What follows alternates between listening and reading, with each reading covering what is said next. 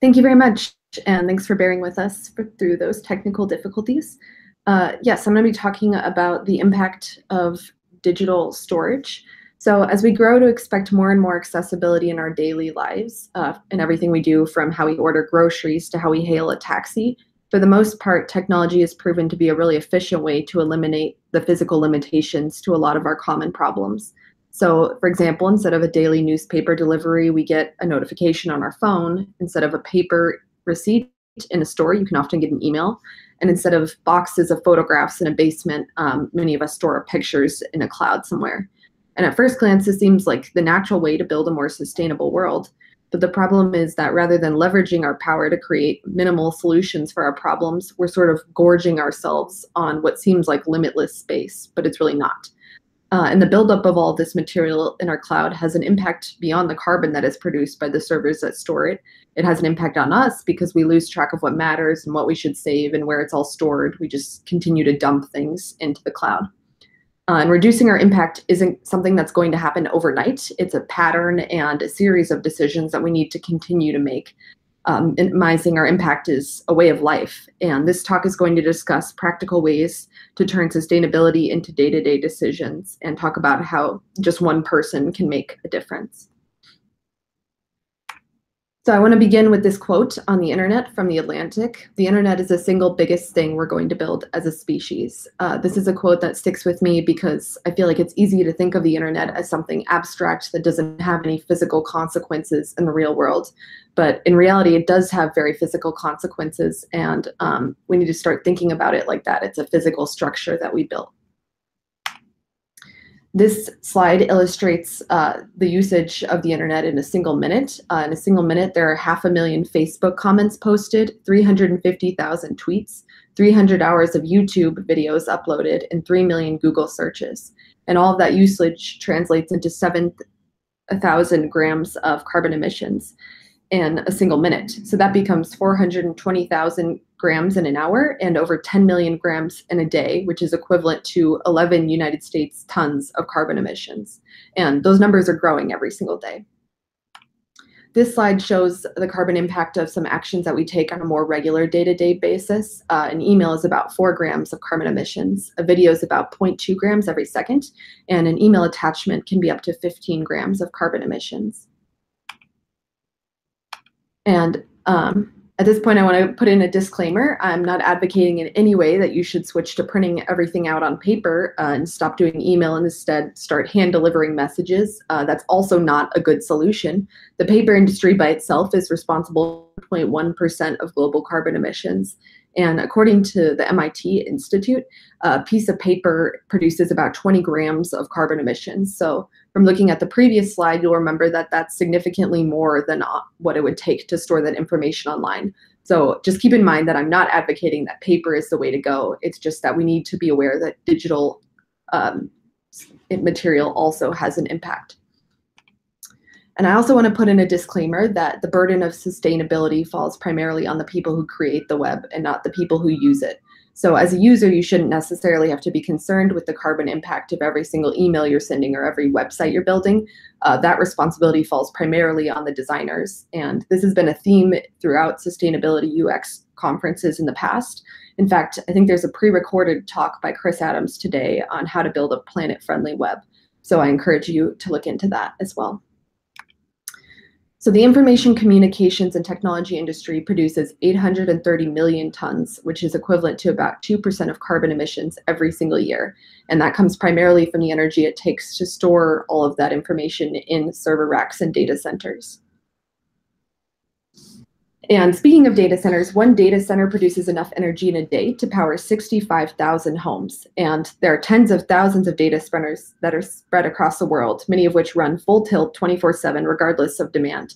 Last year in the United States alone, data centers used 91 billion kilowatt hours of electricity, producing 97 million metric tons of carbon dioxide. And unfortunately, just 6 to 12% of that energy draw comes from doing computations. The rest of it comes from the energy it takes to maintain these buildings at cool temperatures and keep a bunch of backup servers idling at all times. So when you store something in the cloud, you should keep in mind that it's not just taking energy when you decide to go access it. You have to account for the energy it takes to store that so that at any second you decide that you want to go look at photos from your 2003 trip to Cabo, you can immediately access that within a second from the cloud. And this is a problem that technology companies are aware of. Many technology companies have taken pledges to work towards achieving 100% green energy for their data centers, including Apple, Facebook, Google, Salesforce, and Box. And Apple's actually almost already at that target. So this is a problem that's being addressed at many levels by designers, by technology companies. And in this talk, I'm going to focus on how you can address this problem as a user on a more day-to-day level. So to put things in perspective, the internet has a carbon impact of 1.5 times the impact of the aviation industry. So if you think about all the energy that it takes to fly planes all over the world and all the flights that are taking place, and then take another 50% of that, that's the carbon impact of keeping the internet running. And now I'm going to talk through the energy it takes to store something locally to your disk versus storing it in a cloud. So when you choose to save your document to your computer, your hard drive gets going and its little mechanical arm goes back and forth across a large magnetic platter where it's demagnetizing and magnetizing the little cells that are representing your information. Your hard drive is requiring about 2 watts to write data. So if you have a 25 kilobyte text file, it takes about 0.0002 seconds to write itself. So the total energy expended is about 0.1 microwatt hours.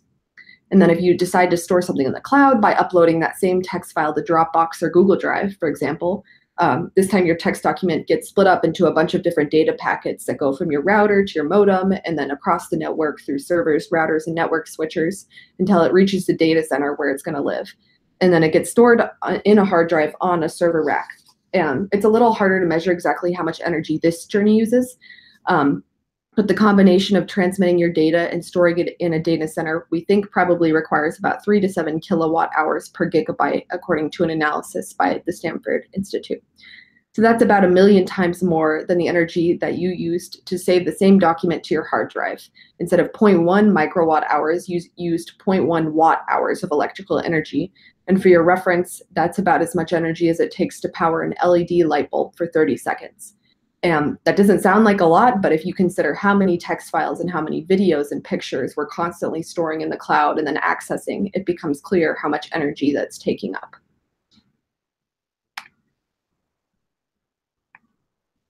So I want to take this moment to say that one of the best solutions to this issue is to get into the habit of storing things locally instead of in the cloud when you have the chance. And if you're going to store things locally, then you need to back up your computer, which is a good thing for all of us to remember anyway. This slide illustrates some of the pitfalls that your computer can fall into, water damage, getting broken if it gets lost. And unfortunately, oftentimes it takes having one of these things happen for us to remember to regularly back up our computers. So don't make that mistake and try and get in the habit of regularly backing up your computer. A good way to do that on a Mac is by using Time Machine, and there's a screenshot of what that looks like here. And then on Windows, a good way to do that is by using file history. So I encourage you to look into both of those means. So now we're going to talk about benefits of reducing your digital clutter and some ways that you can organize that better. So the 3 benefits of reducing your digital clutter, in addition to saving carbon emissions, is that it saves you time, it lowers your stress, and it enables you to focus better. So I'm going to start out with saving time. The Gartner Group estimates that the average professional wastes 30 to 40% of their time on document-related non-value added tasks. So looking for something or trying to figure out where to save something, both in the physical sense in a regular desk and then also digitally on your computer. According to a survey by the Wall Street Journal, the average United States executive wastes 6 weeks per year searching for missing information in messy desks and computers. So that comes out to about 4.3 hours a week that you're spending just looking for things or figuring out where to put them. And then maybe you forget where you put it and you decide to re-download it again, or you have to recreate that same thing, and it just creates a spiral of time wasting. The second benefit of reducing your digital clutter is that it enables you to focus better. In 2011, researchers at Princeton University found that clutter makes it more difficult to focus on a particular task. Specifically, the visual cortex is overwhelmed by task-irrelevant objects, which makes it harder for us to allocate our attention and complete tasks efficiently. So essentially, when there's a lot of clutter, your mind is working overtime to process all of the things that are going on. And if you've ever seen studies that show that multitasking is actually less efficient than focusing on one thing at a time, that shows you what a problem that is. When you're trying to focus on one thing, your mind is actually sort of working in the background to process all the clutter as well. And clutter also inhibits our creativity because the human mind is more innovative when it's in a clean, open space and it doesn't have to think about other things. The third benefit of reducing your digital clutter is that it reduces your stress levels as well. A 2010 study that was published in the scientific journal Personality and Social Psychology used linguistic analysis software to measure how 60 people talked about their homes. People who described their living spaces as cluttered or full of unfinished projects were more likely to be both depressed and fatigued than people who described their homes as restful and restorative.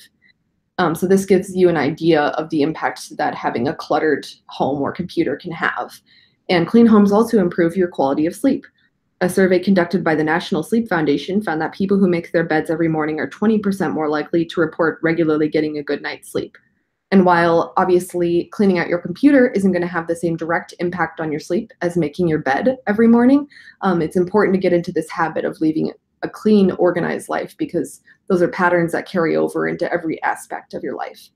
In the same way that needless clutter makes it hard for you to focus on one thing, it also makes it hard to relax because your brain can't shut down while it's processing all of those stimuli. So now that we've talked about some of the benefits both personally and also for the earth and reducing digital clutter, I'm going to go over some practical tips for reducing your personal digital clutter today. So the first thing you can do is to start naming your documents well and consistently. On the left, there are some bad examples for file names, and on the right, there are some good ones. All of us have probably done the things on the left if we're in a hurry, but it really doesn't tell you much about what you're looking at. And then you expend more mental energy as you're trying to figure out what that means. Some good tips for naming things: you want to try and include the type of the thing you're looking at.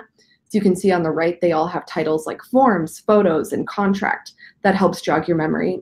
You want to include a date, which can be the date created or updated or the time frame it's referring to, like summer 2018. It's a good idea to include the name of the people or the group involved. So if it's a company thing, maybe the client. The one on the bottom says Sam contract, so that tells you immediately who the contract is for.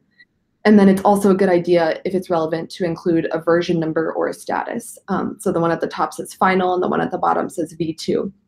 And all of those things just help your mind get into a consistent pattern for recalling where you put things, which we saw saves you a lot of time in the long run. The second thing you can do to reduce your digital clutter is to create a good non-complicated file system. So on the left, you see a bad example of a file system, and then on the right, we see a positive one. On the left, there's just a lot of folders going on. Not all of them are relevant, and there's no consistent system for keeping them together. Some good tips are to organize by date. So both the one on the left and the right organize by the year, but don't have that be the only way you're organizing. You can see on the left underneath spring, there's a folder called 03-2014. And without anything else associated with that, it's going to be really hard for you to remember what's in there. So just include 03-2014, vacation to Orlando, or something else like that to jog your memory. You want to avoid overdoing subfolders. The one on the left is more complicated, and sometimes people think if they have a more complicated file system, it means they're more organized. But in reality, it just means they forget where things go. The one on the right has been shown to work well for most people. Just divide things into big categories like business and personal. And then another good idea is to include similar hierarchies. So in the level underneath business and personal, the folders are named according to type, like documents and photos. So there's a photos folder in both business and personal, and that way it's easy for you to remember that underneath that first level you have the type of document. And that'll just help you keep clear on where everything goes. The third thing you can do to start reducing your digital clutter is to get in the habit of putting things away immediately. So even if it's something that you only need temporarily, just get into the habit of naming like a screenshot that you take for your uncle, funny Facebook screenshot for Bill, and then the next time you're cleaning out your computer, you can remember whether or not you can throw that away or where it needs to go, or maybe you forgot to send it to him, so you can go ahead and do that. And the fourth thing that will help you reduce your digital clutter is possibly the hardest on this list, but also most likely the one that will show you the most gains. So you want to try it and clean out your digital clutter first. So I want to bring up Marie Kondo's third rule. Marie Kondo wrote the book, The Life-Changing Magic of Decluttering. And her third rule is to finish discarding first. She says one characteristic of people who never seem to finish tidying up is that they attempt to store everything without getting rid of anything. When things are put away, a home will look neat, but if the storage units are filled with unnecessary items, it will be impossible to keep them organized, and this will inevitably lead to a relapse. And if you think about it, this makes a lot of sense, because if you have a really clean computer and then you take one screenshot on your desktop, you're going to be a lot more likely to put that away than if you just have a lot going on and you can't even find where it is to put it away. So take the time to sort out your stuff and both organize it and then throw things that you don't need away. It'll probably both be cathartic and then also maybe turn up some things that you didn't realize you still had and remind you of things. And then the final tip is to remember that professional help does exist. So just like you can hire a professional organizer to help you clean out your pantry, you can hire a professional digital organizer if you really feel like you just have too many folders in too many places and you want to get a professional to help you make sure everything is backed up well. Then those people do exist, and just keep that in mind.